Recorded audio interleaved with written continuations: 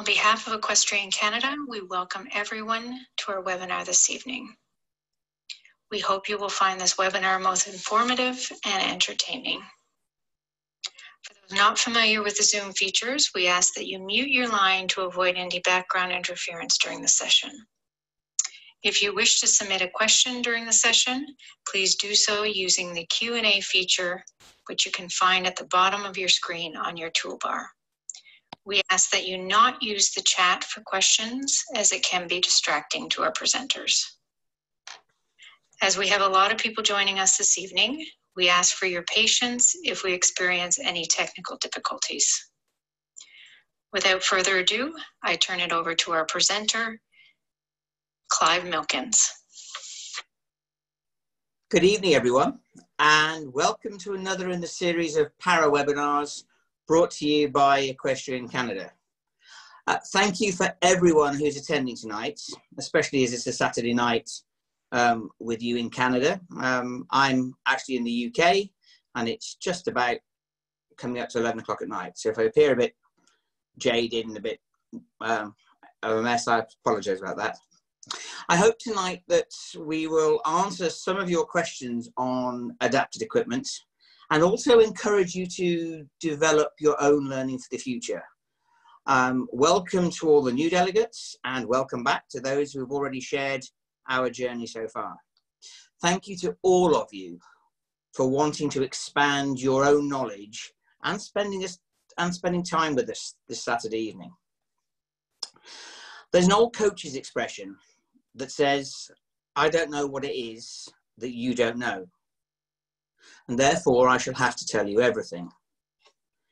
Of course, in a 1-hour session, it's impossible to explain the complete intricacies of adapted equipment, the uses of them, where you buy them, and the competition rules surrounding them. We'll be giving time to questions at the end of the session, as Christine has already said. And of course, if we don't have time to answer your questions, please feel free to email the office and we will respond at a later date. I would also like to add that when you see these webinars advertised in advance, please feel free to suggest topics that you would like included. At the moment, I'm following my own format when I run para-clinics. I'm very happy to diversify and cover the subjects that you'd like explained in a different way. Now, I deliberately call this presentation Adapted Equipment rather than Compensating Aids. Compensating aids is the title given in the rule books, and it's the term most often used in competition. And because I'm me, and that's the standard title, I'm going to do something different. Because this presentation isn't only about the rules. Yes, rules imply competitions, and therefore for me, there's a good chance that by the time the athlete, coach, and parent needs to read the rules, they're already experienced at what equipment their athlete can use. And to be honest, the rules are pretty easy to find on both the FEI and the Equestrian Canada websites. Please ensure that you read the current rule book. It's very easy to rely on social media. And while social media is an amazing tool to connect with friends, colleagues, and like-minded people, the only place to verify rules and check hard fact are the rule books of the governing body. And in our case, that's Equestrian Canada and the FEI. Now, I will add a little bit of a warning here. I am sometimes at fault. Yes, even I have to admit my faults, because I prefer personally to only work with the FEI rules. And there are two reasons for this. For a start, I'm lazy, and I work in so many different countries that it's impossible to memorize the individual rules of all the national federations. I don't like giving out erroneous information.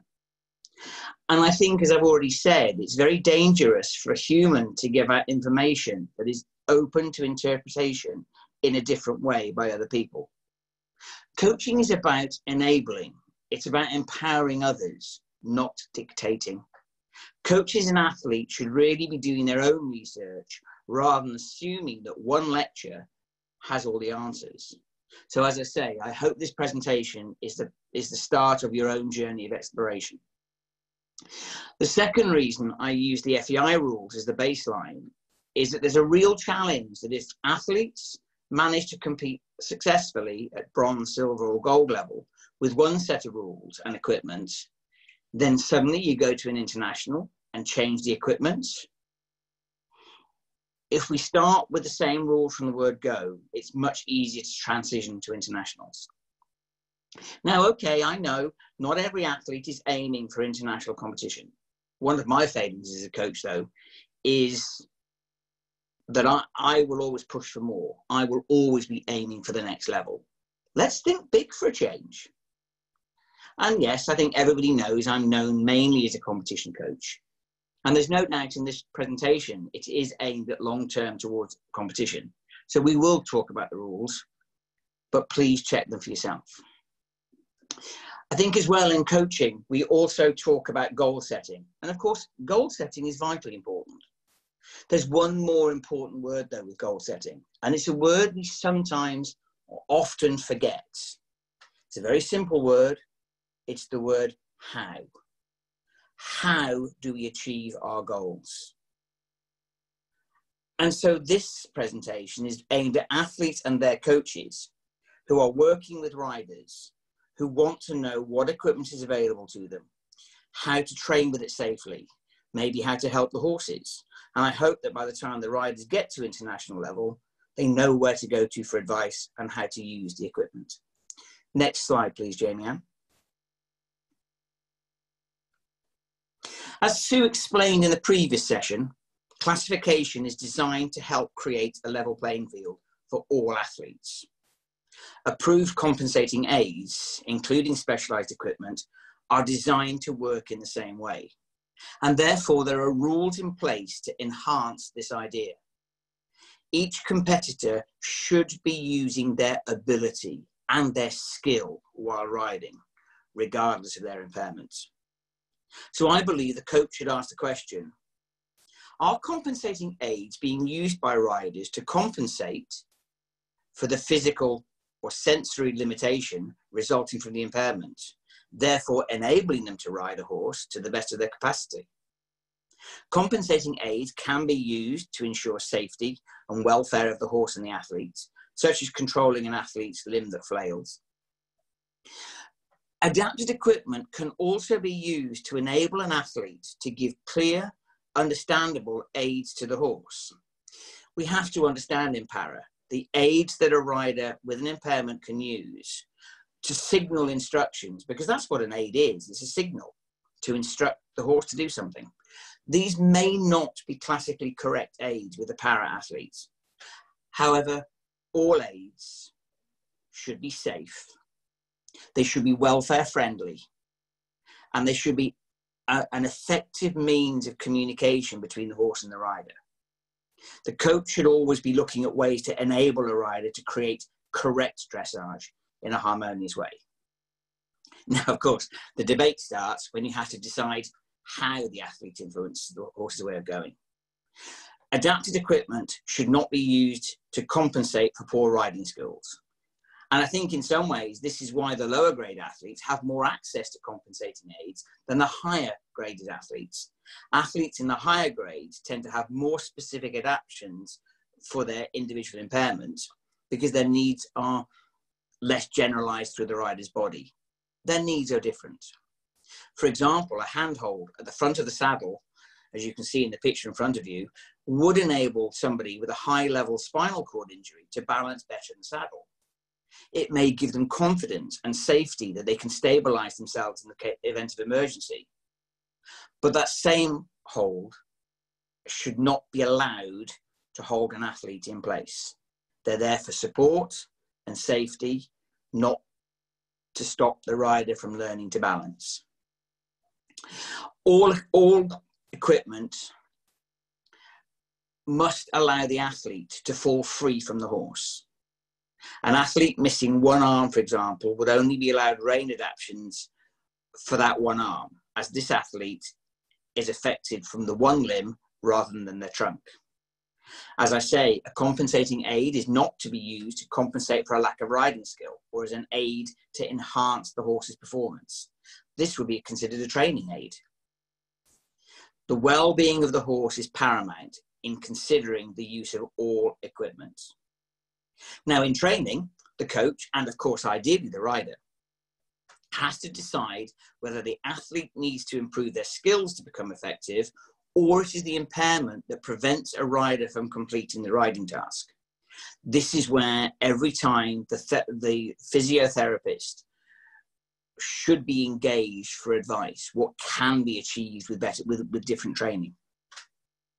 In competition, once the athlete has been assigned a grade, they are only permitted to use those aids that are approved by the classifiers. These standard aids have already been recognised for that profile number. Any other adaptations must be approved by the FAI Compensating Aids Committee, and any request to have those compensatory aids changed for sport must be directed to a recognised classifier. Whilst compensatory aids and adapted equipment are varied, they can also be unique to each para-athlete. They should never provide an advantage to the athletes. They are there to act as compensation for an existing impairment. In competition as well, classification and any adapted equipment must not give an athlete an advantage over the other athletes within that grade. I believe all athletes should be encouraged to ride with as few adapted pieces of equipment as possible. For the minute adaptation is made, it's one more thing for the coach and the athlete and the horse to get used to. And in my experience, the more knowledgeable and experienced the athlete is, the fewer adaptations they tend to need as they develop skills and knowledge. They develop ability, and their experience can often overcome certain limitations of the impairment. Next slide, please, Jamie Ann. In coaching terms, if it's safe and it works, then it's right. This is a didactic upon which I have always relied. Of course, there can also be recognised differences between what equipment the coach and rider can use in training and what is used in competition. A coach may choose to use a certain type of reins as a therapy in order to help the athlete develop the correct feel in the contact. But they may choose a different adaptation in competition in order to improve the results. Can't stress enough, adaptations should not be used to compensate for poor riding. A coach's ultimate aim is to help the athlete to be as knowledgeable as they can be, with their body following the horse's movement rhythmically and as symmetrically and as balanced as possible, and as always with harmony with the horse. In other words, to be as classically correct as we can expect. All adaptations should be designed to enhance clear and effective communication between the horse and the rider. In some cases, all we need are commanders, headsets, living letters. Any adaptation is there to ensure effective, safe communication between the coach and the athlete. For example, one of the reasons I talk about this is because a client who does not keep their rein short enough, do they have a physical reason for not being able to grip the rein in a short matter? If they have a physical challenge, then great. Loop reins alleviate the problem quickly because they can set the length of rein from the hand to the horse's mouth. However, they don't solve the problem of contact. As you'll see in later slides, riders can use loop reins, can still ride with a soft contact, as the contact very often comes from the shoulders and the elbows. But then there are riders who simply just don't grip the reins. Now, loop reins may enable the coach to move on to training topics because we can get and shorten the reins and crack on with other things. But assuming the athlete has no physical limitations to the strength or that affects their, or the range of motion that affects their grip, for those riders that just don't hold the reins tightly, adapted reins would not be allowed in competition. This doesn't mean to say the coach shouldn't choose to use them in training at home. In fact, they may be useful. rainbow reins or the coloured reins can also be very useful in explaining where the hand position should be. Simply put, the coach and the athlete must know why they are using each piece of equipment and the benefits they want to gain from them, but also any problems further down the coaching system. Another example of why specialized equipment may be used might be that using elastic bands on the stirrups to support the athlete's foot in the correct position, or using Velcro to keep the lower limb still. These would be allowed for athletes who have motor skill challenges, weaknesses, who have recognized sensory challenges in their lower limbs, but they wouldn't be allowed for a novice rider who just hasn't learned to keep their legs still yet. When a coach is is starting to develop an athlete with a physical disability, your posh, bespoke, personally made equipment won't be available. Now, most coaches who are used to para-sport and therapeutic riding will have a range of reins, Velcro, and other adaptations in their tack room. And most therapy coaches are pretty good at coming up with new ideas for different things. They'll very often have a rummage around the tack room and come up with something that is perfectly acceptable. The saddle you see in front of you is clearly not been put together in 5 minutes. Saddles like this are very, very expensive and very difficult to make. Whereas rein adaptations and stirrups are much easier to start with. I also find that sticky tape, Velcro, and elastic bands can very easily be adapted in order to be effective. Sometimes at the beginning it doesn't look pretty, and there are specialist saddlers who will make the equipment for you. But the real key is always to keep things simple and safe. Saddles must always fit the horse, even in the riding school situation where they may not be fitted to the rider quite as easily.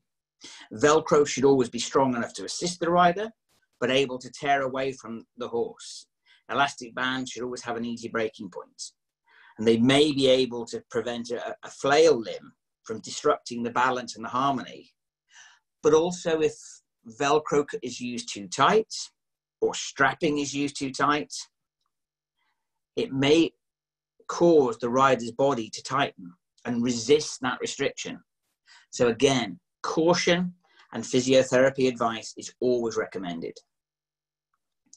Any new piece of equipment should be, the training and introduction should be planned properly, with all supporting parties and the athletes knowing why the equipment will safely enhance performance. Everybody needs to be aware of the plan, that planned progression in order to achieve that performance goal. The coach should always prepare the horse by training the horse in the equipment themselves before the athlete does. This will settle the horse, this will give the horse confidence, and it allows the horse to become accustomed to the equipment and can enable the coach to work through any problems with the equipment. My rule is only change one thing at a time. This can be a challenge when you're asking a rider to achieve their goals, but you only change the one piece of equipment at a time, and maybe the whole session is about addressing the equipment issues. And unless there's clearly a safety issue or an uncomfortable horse, or the welfare of the horse or rider is compromised, I always give each new piece of equipment 3 sessions.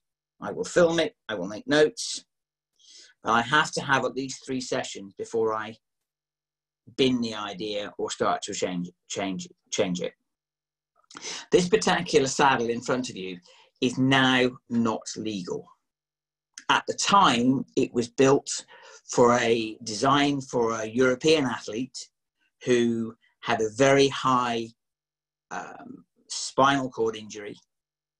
In fact, it was quite high, and he could not sit upright without the support that the saddle gave him. He was an ex-international show jumper, and he knew the risks he was taking on by riding in the saddle like this. There are 2 issues with this saddle. The first one is the cantle support at the back and the handhold at the front are both too high, creating much too deep a saddle. And in fact, this rider was wedged into the saddle.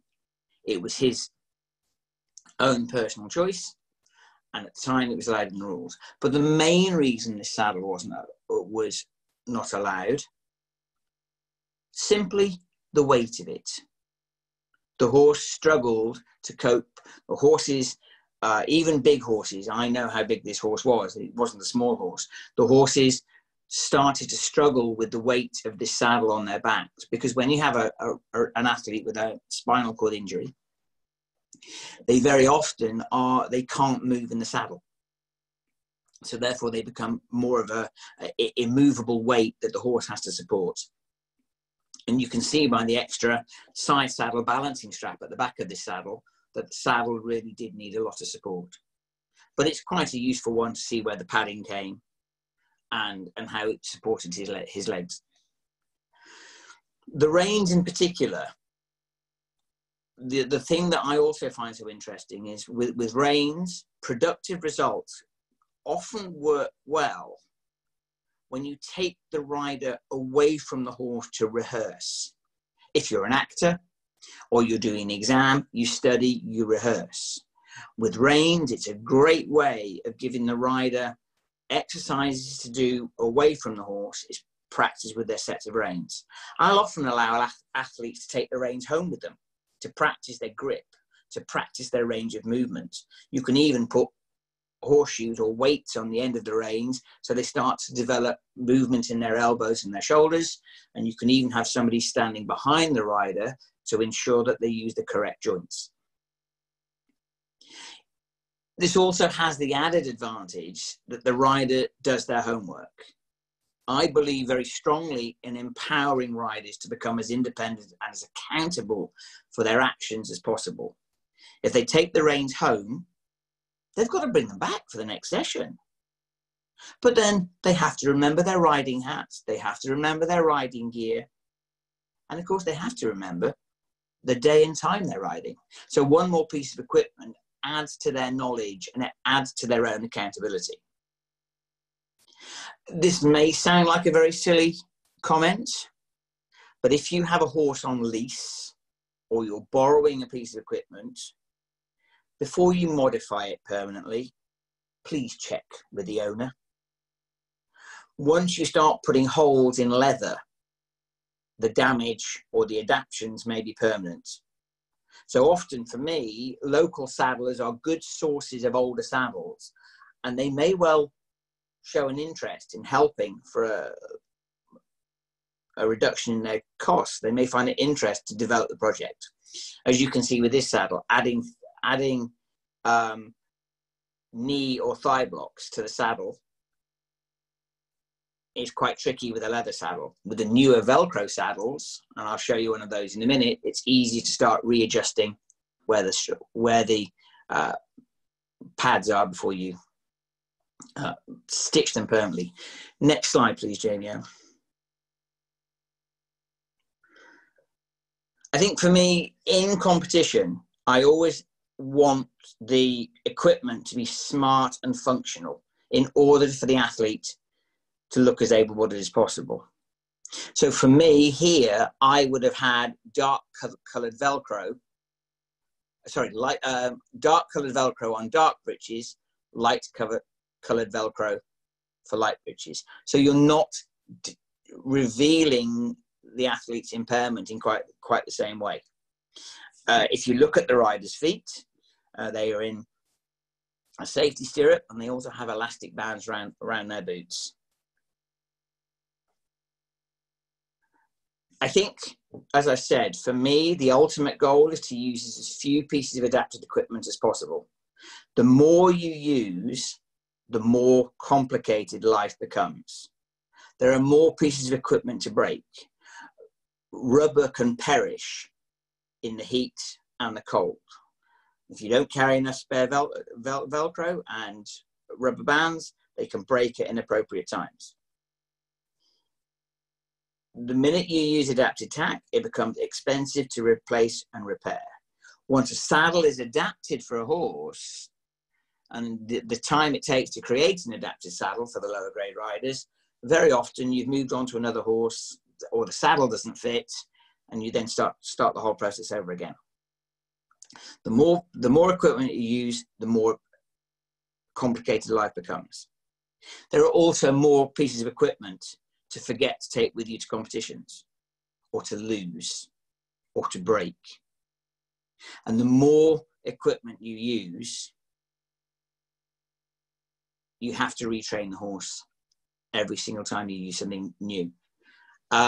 With this particular photograph, the Velcro strap across the thigh is incorrect, because that would actually hold somebody for competition. That would be a very good stabilizing aid in training, but I would be concerned that the amount of Velcro overlap would not come adrift quickly in the case of emergency. Next slide, please, Jamie. So another, I sort of collect photographs of adapted equipment. I found this saddle in a tack sale in Maine a couple of years ago. Again, it is not legal. The front handhold is too high. It would create too deep a saddle. There's a very good diagram on the FEI website about exactly the size and dimensions of how deep the saddle can be with a supported cantle and a hard handhold. This is too deep. So what does a rider require in order to ride effectively at their required level and in order to improve? Well, this level may be either to effectively achieve the given task in a coaching session or for competitive purposes. The equipment may be needed as an aid to explain new or developing concepts, such as shortening the reins or extra balance. A soft handhold may be used for the first experience of trotting. Both examples are short-term aids to develop and demonstrate a new concept, but would not be needed as the equestrian skills develop. So for me, the first thing that a coach has to ask, and the rider has to ask, is which part of the rider function correctly and which do not? What are the challenges caused by impairments? And what are the challenges that are caused by compensation or lack of knowledge or experience? And this piece of information makes a real difference to coaching. Always listen to the rider. Always listen to their personal support staff of parent or carer or partner. But also it's so important we take the advice of the medical professionals who are experts in their fields. They will understand both the rider and their impairments and their underlying conditions, what they can do and what they can't do in different situations. The coach should also use their own observation, because sometimes riders don't become so used to what they can and can't do in certain situations, they forget that in new environments and in new stimulations, it can trigger new responses for the body. I had one athlete who was a spinal cord injury. She could not put her feet in the stirrup. The feeling of metal against her boot caused her legs to go into spasm. So she rode without stirrups. Always ask the athlete which impairment challenges can be improved upon and how. So I will start, when I meet a new rider, I will watch them away from the horse. I will talk to them. I will talk to their understanding of perceived balance and function. Now, there's no way I'm a medical professional, so I always take advice from the experts. At the same time, it's pretty easy to work out how much grip somebody has to hold a rein, and you can watch and see their range of movement in the rider's arms. So for adapted reins, I check existing ranges of movement in the elbow and the wrist before I look at the strength and grip in the hands. If a rider has a missing arm, clearly a bar rein of some description will be needed from the outset. But if the rider has a shortened upper limb, is it possible to allow the rider to ride with two reins? How could we secure the second rein on the impaired side safely? You'll see videos of this later. I also look at the sitting posture of the rider and their balance. Does the rider sit symmetrically, or do they sit unevenly? If they don't, this can be a challenge to both horse welfare and to rider safety. I did once coach a rider who was missing her whole left seat bone and her left buttock. We just put her in a side saddle. There's always ways around things. You sometimes got to think out of the box. And I know therapeutic coaches are fantastic at thinking outside the box. Can the rider stand and walk, either aided or unaided? Even watching them a few steps will enable you to see whether the pelvis is level, whether the legs move evenly. Symmetry and balance are so important, and they're important to pay attention to. Can the rider turn their hips equally in both directions? Can they turn their shoulders in both directions?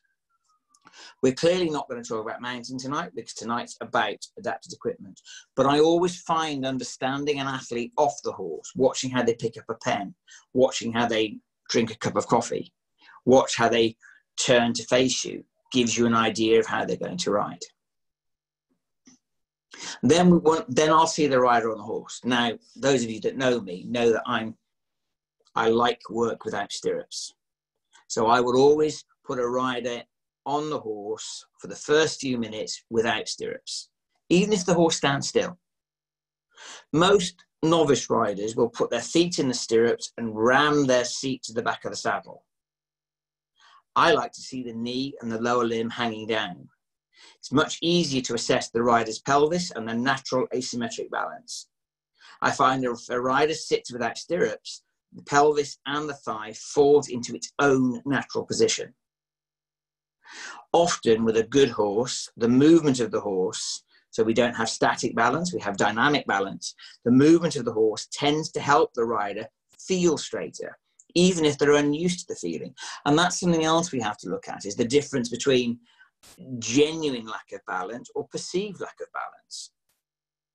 If the rider can start to use mirrors or feel when they're asymmetric, then they can often self-correct.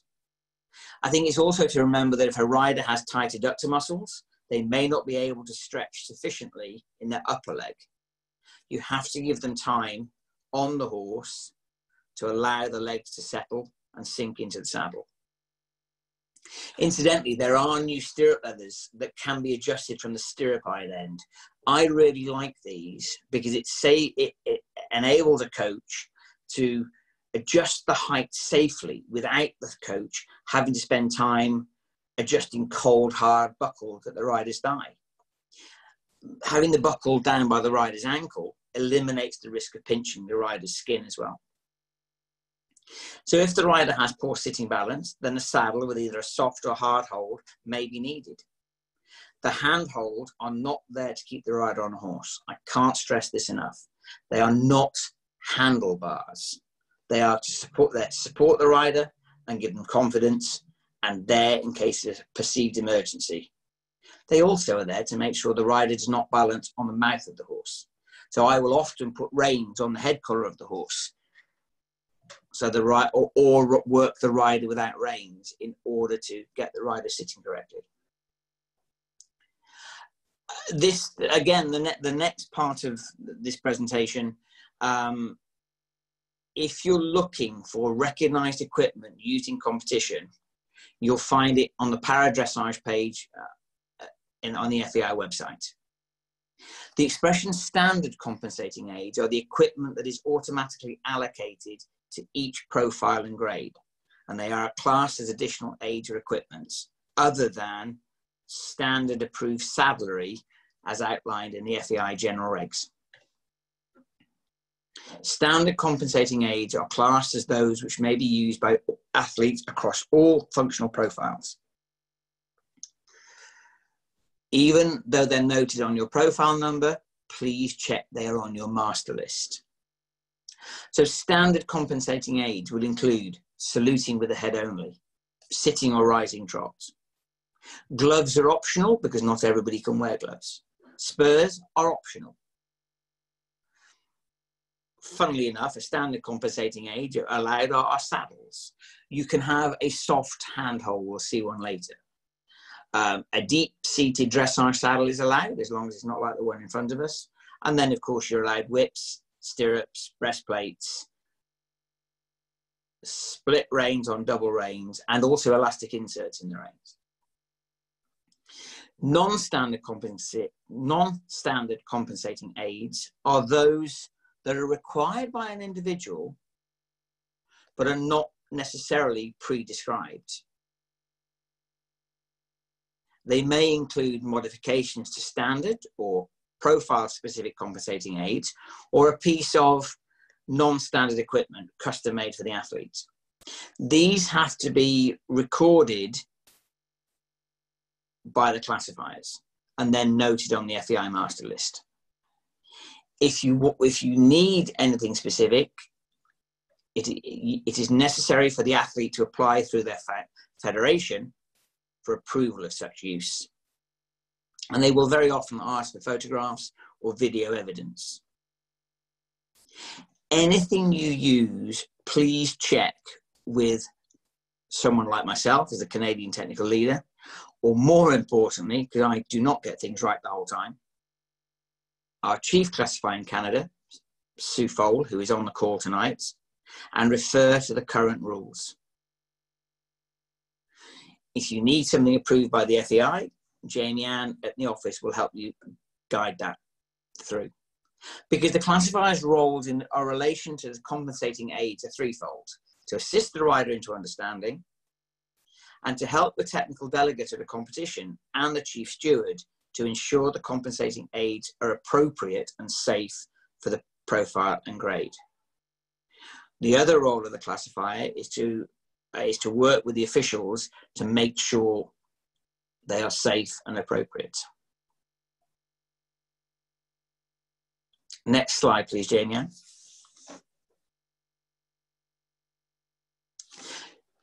So I find this photograph very interesting. This young lady was born missing both her lower limbs. She has nothing from the seat bone downwards. Her saddle is not adapted in any way. It is an ordinary deep-seated dressage saddle. She does have a soft handhold on the front for emergencies. Whoever taught Stinner to ride has taught her to ride by using her back and her seat and for balance. You can see that with this particular rider, actually strapping her on in any way, shape or form would actually be dangerous. It is much easier that she slides, should the horse step sideways or she loses control, that she comes off safely and cleanly.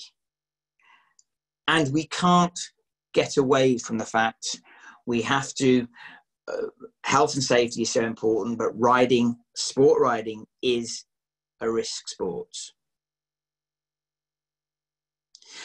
In Stinner's case, clearly she will ride without stirrups because they're of absolutely no use to her whatsoever. This will be put on her master list.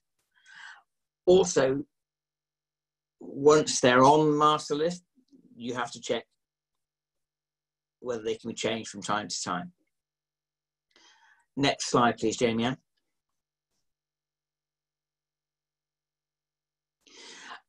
As I've said before, riders are encouraged to be as able as possible and only use aids where necessary. The use of those aids are available for the profile number and will be discussed with individual riders during the classification process. It is the responsibility of the competitor, and it is the competitor, not their coach or their parent, to ensure that all aids have been approved and are documented correctly on their master list. And that depends whether it's safe and for the well-being of the horse. In this case, with Barbara, the side saddle is not adapted equipment. It is a perfectly acceptable standard piece of equipment.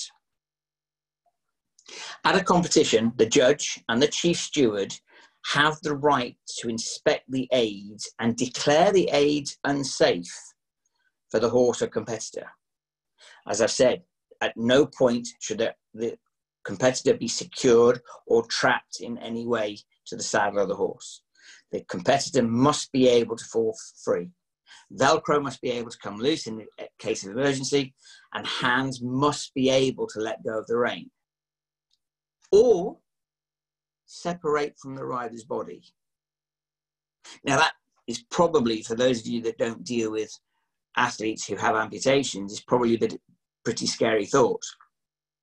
But if you have a rider who uses a hook, and there are some on the circuit, and they use a hook rather than a hand to grip, the arm must be detachable from the rider's body in case the horse gets a little bit excited and the rider comes off. The arm must allow the rider to fall free from the horse. I would thoroughly recommend that at your first competition, before you even get your rider warming up, take any adapted equipment to the stewards to check that it's allowed.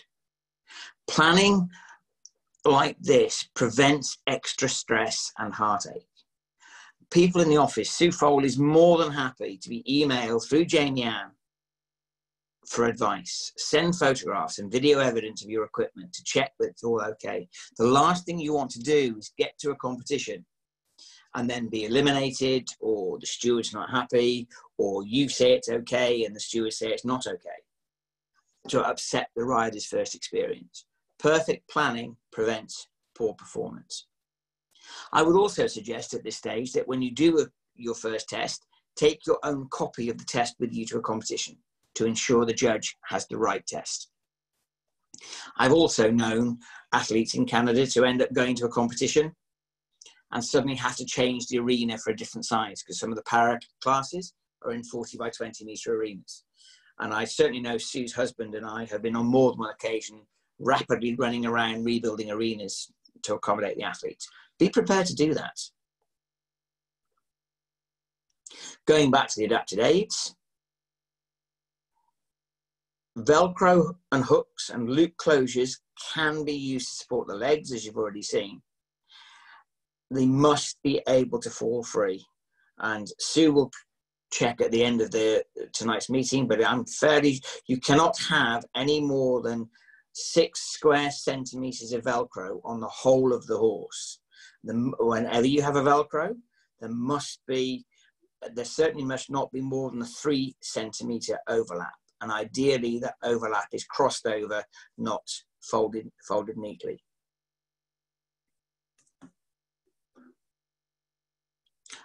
Clearly, saddles should all be well-fitting, well-maintained, and they're suitable for any type of horse and rider. Clearly, most riders would prefer to ride in a dressage saddle, but side saddles, general purpose saddles, and Western saddles are allowed. I've never seen a complete Western saddle in use at international level, and you would have to do something about the horn at the front. But there are many features of the Western saddle that lend themselves to be looked at for the para-athletes. When the rider is halting, there must be at least 3 centimeters from the handhold or the pommel to the trunk of the rider, so that they're not wedged in. Next slide, please, Jamie.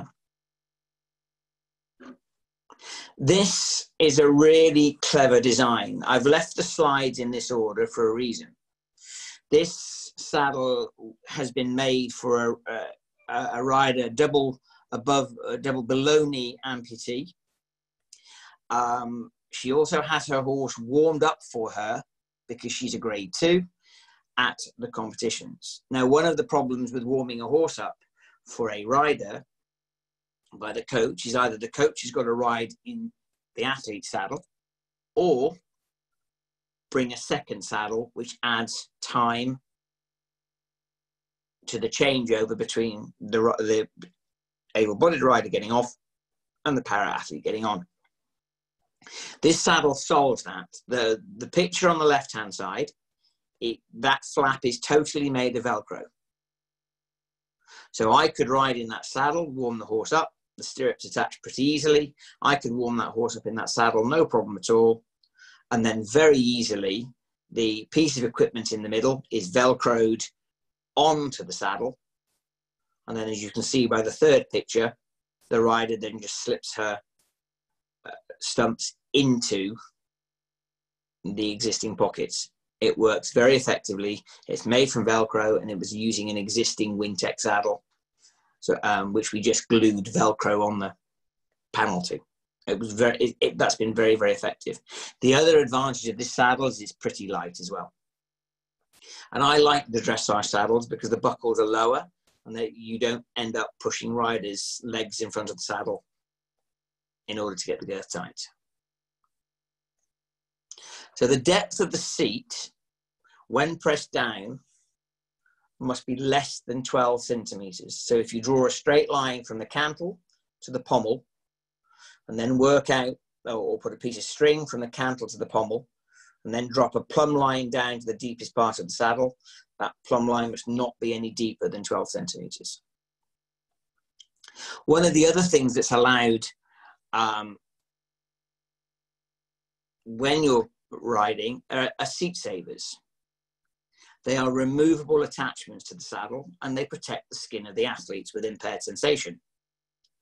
They also are very good for athletes with spinal cord injuries who risk the skin breaking down. Riders with poor circulation, such as those with spina bifida and spinal injuries.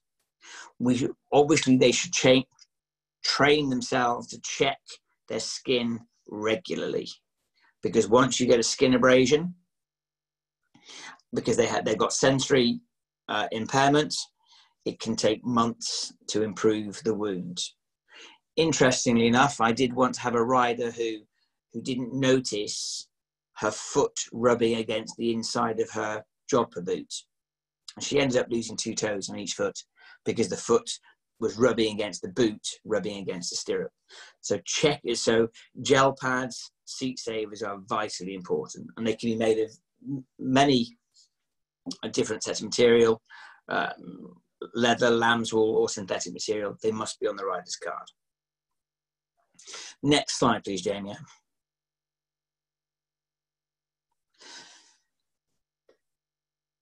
So this is a young lady on the North American continent. She rides a 13-hand Welsh pony at international level. And there's a lot to like about this saddle. It has an able-bodied adult seat, and the saddle flap has just been shortened. I don't know whether you can see on your screens, but she has ordinary stirrups, black stirrups, which are pretty wide at the base, which are perfectly allowable, and they keep her foot in the stirrup. There is one challenge for me with this saddle. Next slide, please.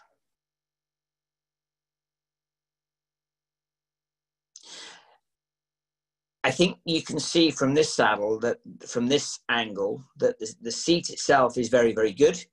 We'll take the size of an adult's pelvis. But for me, there are 2 things that cause concern. One is the stirrup leather hanging down that low. If you look back on this presentation on YouTube later, you will see that I airbrushed out the strap when she was riding, but I've deliberately left it in for this photograph. And there's something else here that I guess I don't quite understand. The saddle flap is great to cope with this rider's leg. However, the saddle cloth itself impairs the rider from getting a close contact on the ride against the horse. And that's just something that I think is, the white saddle cloth looks very smart, and it can have the flag of your country on it, which is great. But I think this white saddle cloth blocks the feeling of the rider's leg against the side of the horse. Next slide, please, Jamie Ann. So here we have 3 different saddles demonstrating different blocks and different Velcro attachments. The top 2 are legal in competition because the depth of the seat is less than 12 centimeters, and the knee blocks and the thigh blocks support the rider but don't wedge them into the saddle. I wonder, without measuring it, I think the saddle on the bottom right-hand corner would probably be too deep. The interesting thing with the handhold on the bottom right-hand one is it enables you to put your hands further forward. So maybe not with the rider this was made for, but that may enable you to lighten your seat for the horse to trot. and it gives you a way of getting your shoulders forwards. I don't think that one is allowed in competition. Weight of the saddle, as I've said before, is always a consideration when designing a specific saddle for an athlete. These saddles are large and bulky, and they add considerable weight to the horse before you place the rider on board. That isn't only a welfare issue for the horse, but as we saw with a saddle in slide 3, you need a tall horse to do that. There is therefore a risk that whoever is putting the saddle on and off the horse damages their back in the constant lifting on and off. And we have to take our responsibility towards our grooms, carers, very seriously as well.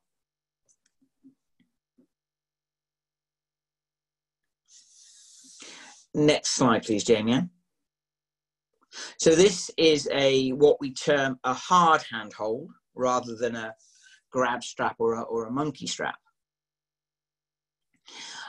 This is a very clever design because you can purchase these on the internet.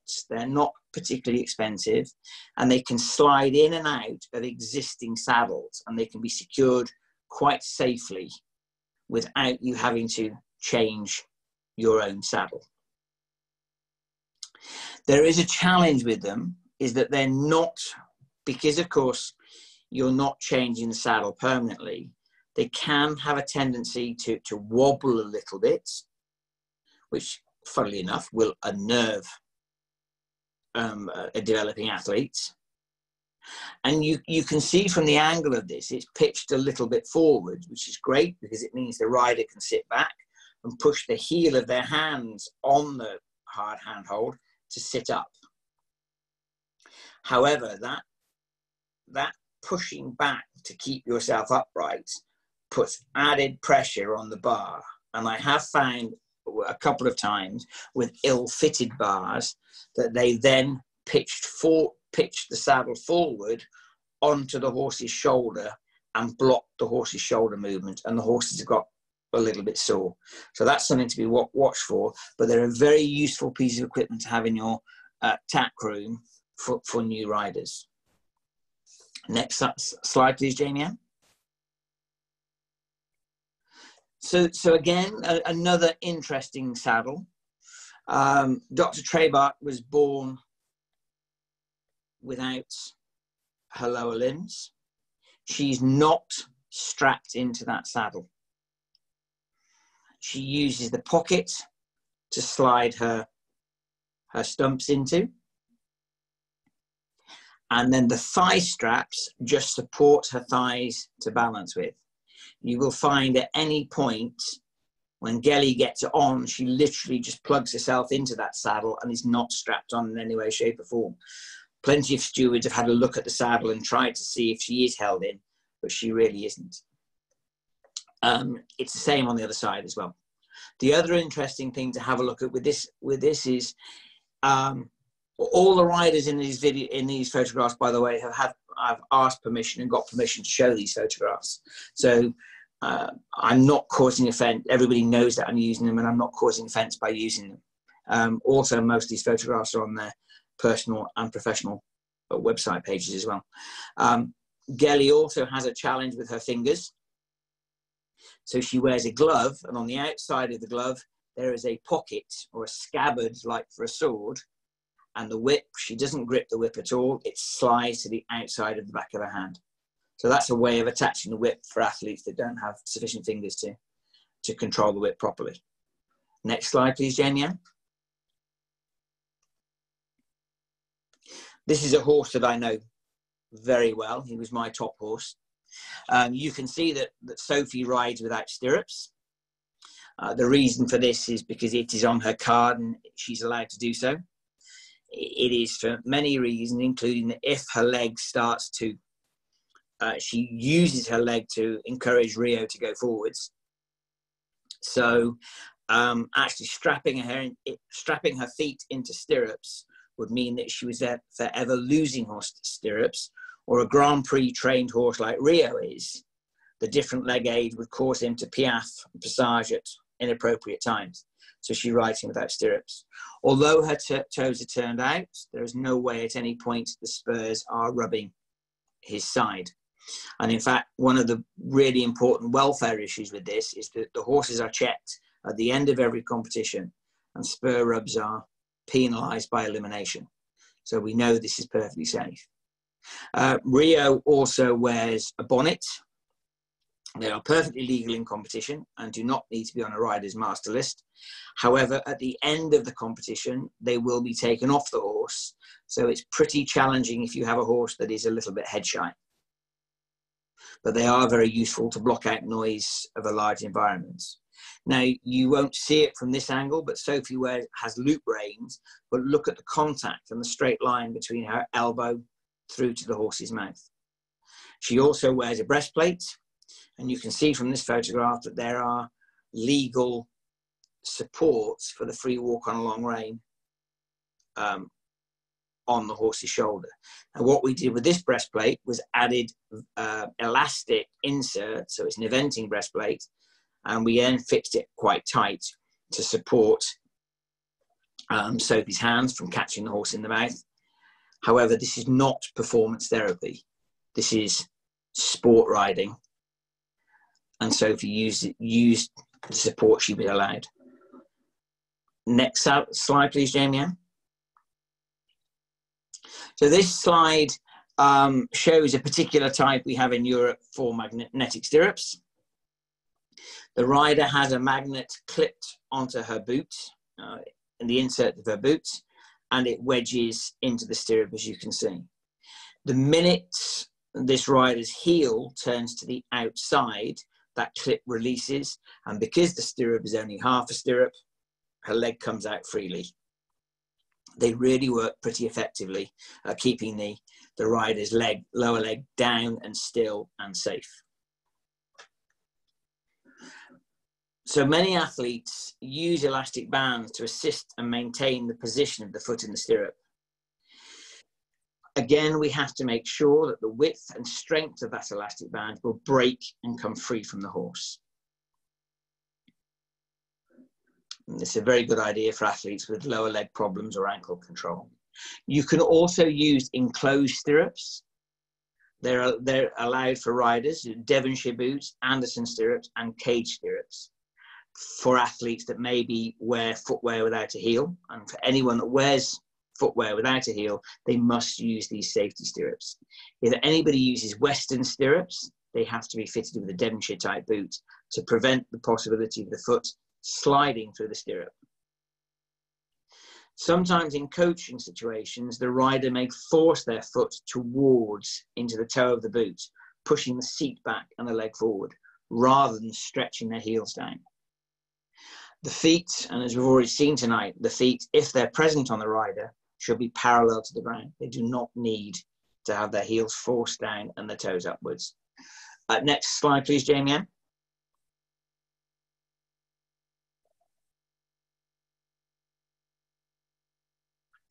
The double bridle. Of course, there would be a bit of a controversy here to say whether the double bridle is called adapted equipment. It is perfectly allowed in all 5 grades. However, at any point, the judge and the chief steward, or any member of the ground jury and the chief classifier, can object on welfare grounds if they think the double bridle is accidentally being misused. We will not tolerate horse welfare issues. And I would also say that although the double bridle has a place in para-dressage, and a lot of athletes use it effectively, you can guarantee that if the horse is in a double bridle and the horse opens his mouth, the judge will very harshly mark it and blame it on the double bridle. So they have to be used pretty sensibly. And the reins on each side must go to the same side of the competitor's hands.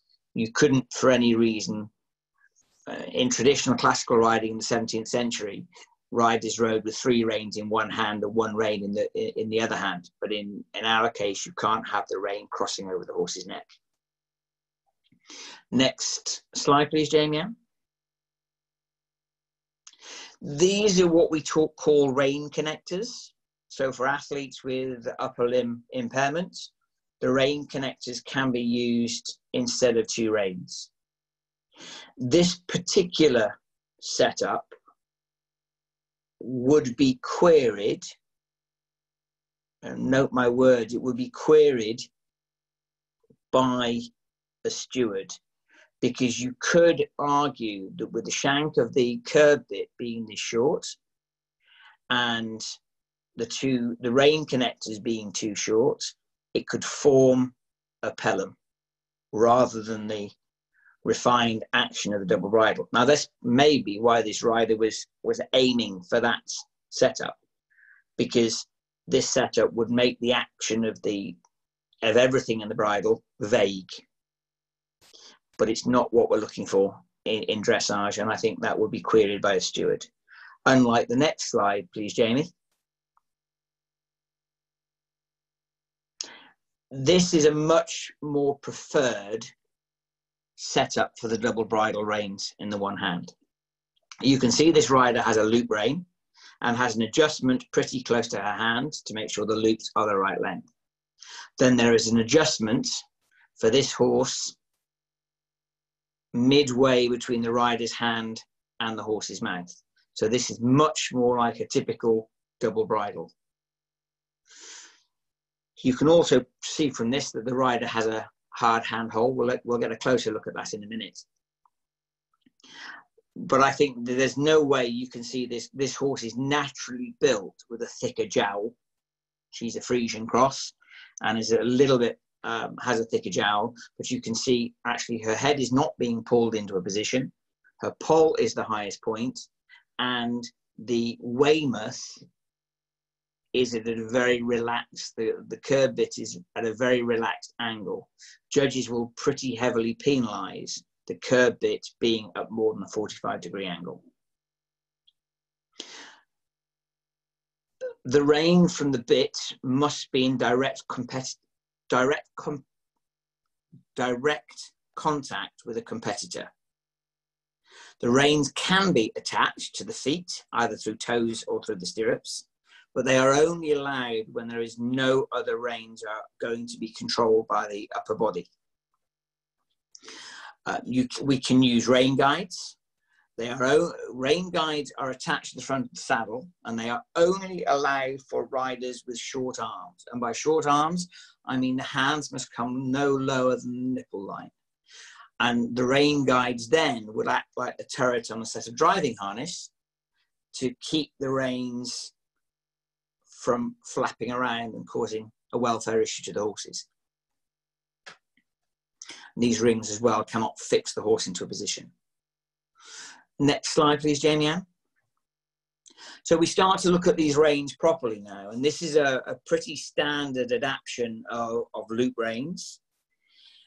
I try to keep these presentations without too much personality involved. For me, this particular connection is very easy to change. At a windy day at a competition, you can shorten and lengthen the rein pretty easily. However, I think there's a pretty unstable connection between the rider's hand and then the actual leather rein. It's too movable, in my opinion.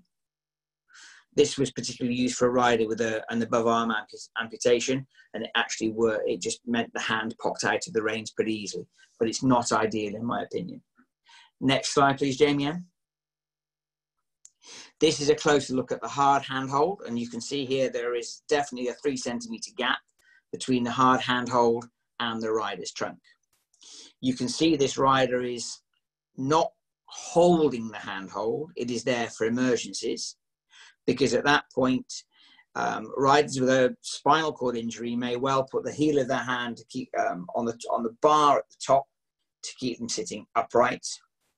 But at no point can you use the bar to fix your hands and fix the horse's head into a position.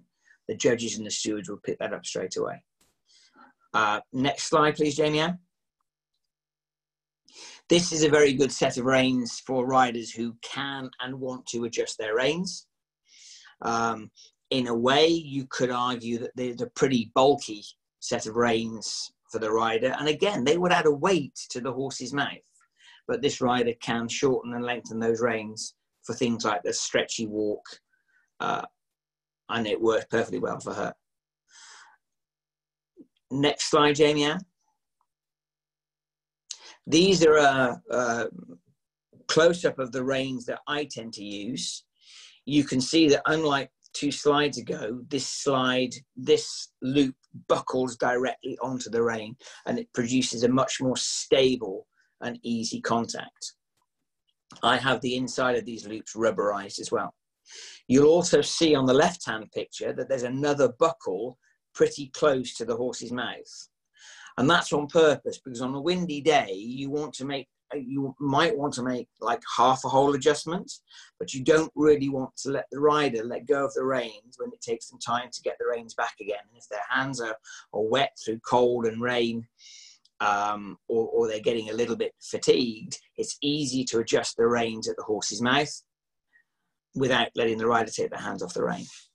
The bottom picture of his elastic inserts, they can have a very valuable use when it comes to riders that maybe have an insecure contact. The elastic can take away some of the flail movement and therefore give the horse a more stable contact. However, if able-bodied riders ride in them, you can sometimes not get the feel in the contact you would like, and in my experience, you can end up with a harder pull than you would normally like. So they're a useful piece of equipment, but need to be used with caution. Next slide, please, Jamie Ann. So these are my reins then actually on the horse. You can see on the right-hand picture that extra buckle that you can adjust the length of them. And also, if you were going to use elasticated reins, you could slip them in. If a rider had one flail arm and one able-bodied arm, you could slip an elastic insert into the right hand, between the buckle and the horse's mouth. And you can see here where my reins attach directly onto the rein and provide a pretty good contact with the horse. And if you think back to the slide we had with Rio, you could see Sophie's contact was pretty good, even though her impairment means she can't hold the reins in a classical way. Next slide, please, Jamie Ann. And this is where I find it gets interesting. This young man does not have any hands. So for me, from a coaching point of view, every time a coach says, keep your hands still, I will always ask, how? Because the hands are on the end of the arms. And in this young man's case, he cannot grip the reins because he doesn't have fingers. So he has a Velcro around his upper arm, which, should there be a problem, will open and he can fall free. But you can see this is a Dutch horse, and although there's a little bit of tension in the neck and the mouth is a little bit open, there is a straight line from his elbow through his version of a wrist to the horse's mouth. Next slide, please, Jamie Ann. So this is what I was talking about earlier with toe reins. Bettina is a clinical psychologist in Germany. She knows her own mind when it comes to riding. She has the reins attached to her toes. They are not attached to the stirrups. So she wears half chaps on her legs, but obviously she only ever wears socks on her feet, so that she, or in this case, this is a demonstration, so she's not even got socks on, but you can see she's gripping the reins through her toes. The reins in her teeth will always be looser. I mean, the horse is in a double bridle, but the reins in her teeth will be looser, and they are only there for an emergency. Not sure I would want to ride with my reins in my teeth, but it's a perfectly legal way of riding for a para-athlete. Next slide, please, Jamie Ann. This again just shows you another version of her setup. Next slide, please, Jamie. So this is a sort of a setup we use for the reins on a rider's wrists. They are Velcroed and can come off pretty easily. That's just a close-up. Next slide, please, Jamie. And again, this is another rider riding in loop reins, and you can see she has the reins around her wrists. There are breaking points on all those, on all the contact. And next slide, please, Jamie. And that's a closer view of how the rein is attached to her wrist. And you can see that the horse is not being pulled into a shape, and Scout is very happy standing there being admired. You can also see that she wears the wider stirrups on her feet. And you can see on the right-hand side, there is a buckle just where her breeches are, which means the stirrups can be adjusted at the ankle end. Next slide, please, Jamie. Very brief slide of a double breastplate. This is an incredibly valuable piece of equipment in training. You can use the one up the horse's neck for learning the rising trot, and the one closest to the pommel to learn sitting trot. And again, it has an elastic insert into it. The horizontal strap is only there to keep both breastplates in place. And you can see on the one down the horse's shoulder, there's an elastic insert in there so that the horse isn't being strangled at any point. Next slide, please, Jamie. And again, just another version of, you can see the buckle on that rein by the horse's mouth. Next slide, please. This is a standard bar rein. Again, I would put adjustments on closer to the horse's mouth. The rider does have to practice using these bars away from the horse. It's used for a one-handed rider. And the idea is that you learn to use your wrist in a very similar way, apparently, to you play the cello, the bow on a cello. Next slide, please. This is what I was talking about earlier. You can see here that there is a prosthesis hook attached to the rein. Joe's arm does come off if there's a problem. And you can see there is a soft handhold on the front of that saddle. Okay, next slide, please. This young man, you'll see from his next photograph, is a little bit older than he was there. This was at his first national championships on a pretty safe horse. You can see there the use of the bar rein, and you can see the use of the elastic inserts to protect the horse.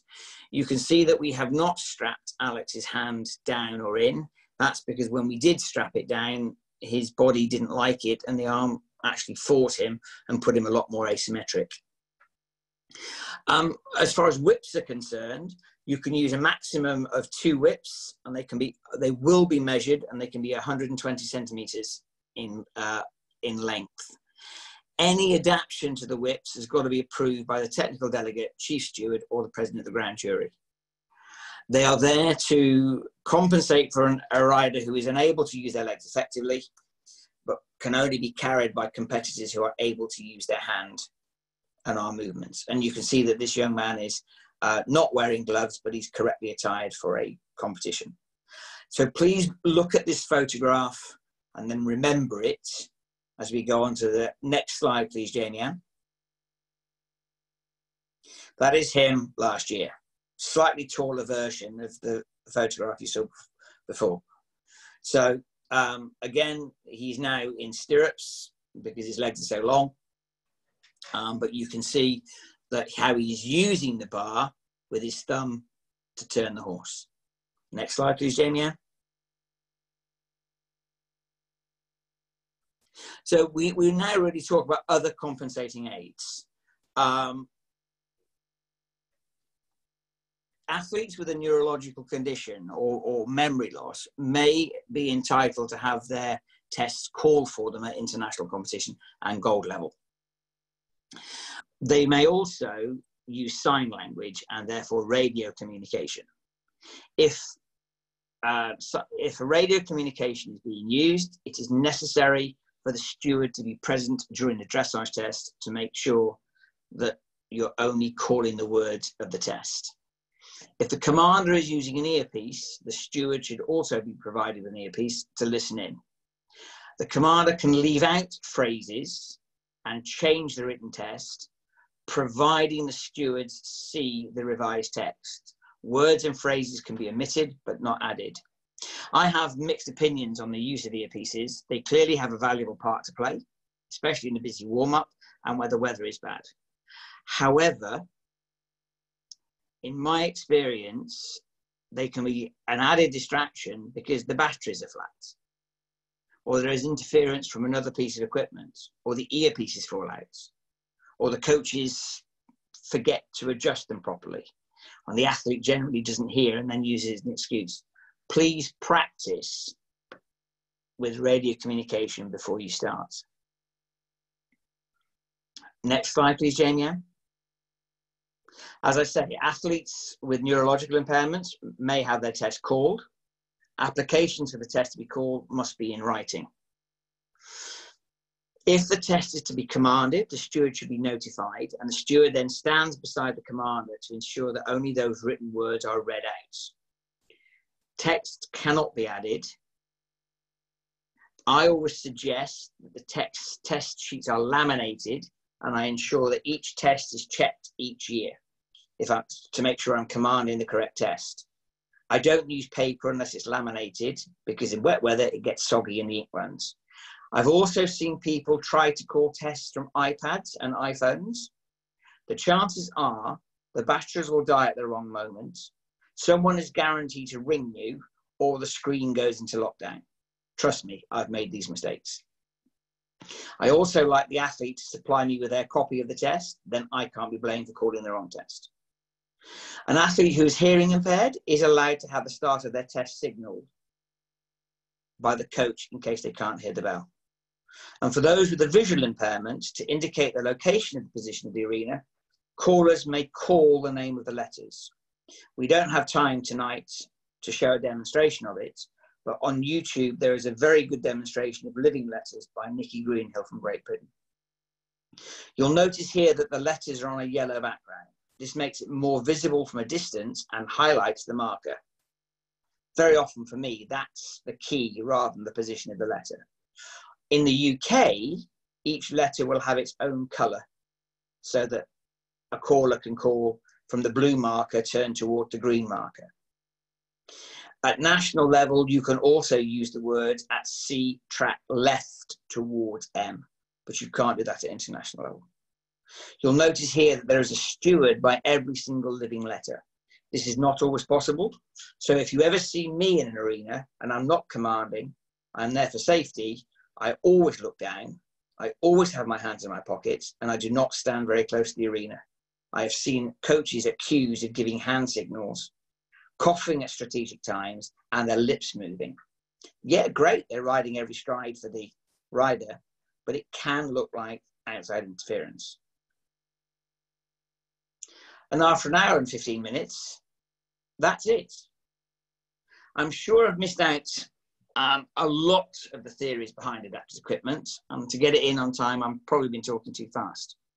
But I hope I've given you a place to start in order to look at adapted equipment. The real key is always to have the welfare of the horse, the safety for everyone, and the empowerment for the rider to achieve. If you start with those ethics, you won't go too far wrong. Next slide, Jamie. And again, the next slide, please. Does anybody have any questions? Thank you, Clive, for your expertise and insights into the world of adaptive equipment. I find we often see these para-athletes who are riding at international level, and it's so hard to see the equipment, and they're using it so well, I can't tell always what they're using. So I found it very helpful to understand what to consider and how to introduce adaptive equipment and how to change the adaptive equipment as the rider's skill progresses. We do have a few questions, and we'll start with a question from Anne. And her question is, what is the whip length for a pony? Legally, there isn't any difference. Legally, the legal length would be 120 centimeters, because we don't actually have that many ponies at international level. So as long as your width doesn't exceed 120 centimeters, you can have whatever length you think is appropriate. Thank you, Clive. And I'll add that in Canada, in Section E, our dressage, para-dressage rules, the length of a whip for a pony would be 100 centimeters in Canada. Okay. And so we have a question from Holly. Where can I purchase the removable bar that you had pictured? I cannot find something similar when I have looked. Look on Mary Longden's website. All right. Because Mary designed those bars, and they are very, very effective. So if they are anywhere in existence, they will be on Mary Longden's website. Thank you. And I have a question from Bella. I have a lot of spasticity in my legs when I trot, and my legs shoot forward and they kind of push against the stirrups. What adaptive equipment might help me? Okay, I'll be controversial. I would try without stirrups for a start, because then you've got nothing to push against, and then you start to balance with your upper lower leg and your seat rather than bracing against it. Would be my first, but you have to make sure you have a very safe, steady horse to trot like that. I very rarely teach rising trot as well, and I find that teaching riders to learn to balance in sitting trot is a lot easier. But if you're bracing against your stirrup, I might even look at putting Velcro around the girth, and not tightly, but securing the stirrup against the girth so you cannot push your legs forwards, especially if there was a toe cap or enclosed stirrup involved in that. Very good, thank you. And we have a question from Elfie. I find elastic bands on my stirrups break too readily. Can I use Vet-Trap? Because Vet-Trap's sturdier or stronger. Yes, I mean, Sue, you'll know this answer. No, because it doesn't break. And that's the problem. I can see why you would want to use Vet-Trap. Actually, if you can double up your elastic bands, and you can use thicker parcel type elastic bands, but I don't think Velcro would break in an emergency. A Vet-Trap would break in an emergency. And Clive, I do concur again with our Canadian rules in Section E. It does clearly state elastic bands are to be used. Yeah. So no other product. We're only looking for elastic bands. And then I have a question from Bailey.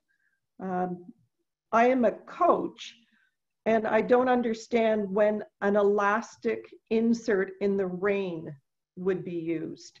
Could you expand? Yes, very easily. I use elastic inserts should a rider have a flail hand, or a hand that is not particularly controllable, and you want to stabilize the hand, and this is a hand that is not stabilized because of the impairment, not because of a lack of experience. So if you have a hand that wobbles in an uncoordinated manner, and you want to protect the horse's mouth, the elastic takes away some of the movement, and that's when I would use it. It's not an riding, but it can be useful if the rider has involuntary movement. Thank you. We have a question from Jennifer. The pictures of the adapted saddles have me wondering how the riders mount and dismount. Would this be an appropriate topic for another session? Yes, it would, because what we would do, yes, they are very, very, that's a very good question. And that was why in my presentation, I very quickly skirted over mounting, because I think that's a webinar in itself. With those particular saddles, the rider gets on, the rider is lifted on at competitions by her partner. That is a decision that they work together. It's not a system I recommend, because I've got to protect the carers as well. But they lift the rider on those of you that know about side saddles, the rider gets on in a very traditional ladylike side saddle way. So she's lifted up high and then moves across the saddle. But we could do a webinar on that at some point in the future. Well, thank you. And I don't have any further questions here. Great. Yeah. In that case, as I say, if there are any other queries after tonight, you can find me on Facebook, or you can email the office, and Jamie Ann will ensure that I get any queries. And of course, Sue is, as you can see, Sue and I work very, very closely together, and very often I already find that we're saying what the other person is thinking. So feel free to contact the office, and Jamie Ann will send you your comments to either of us. And please, give us some feedback on what you'd like for the future, because I don't know what it is that you don't know, and I'm very happy to write any presentation that you would like if there's enough interest in it. So please contact us, and all I've got left to say is thank you very much for listening tonight. Thank you, Clive. Can I go to bed now, please?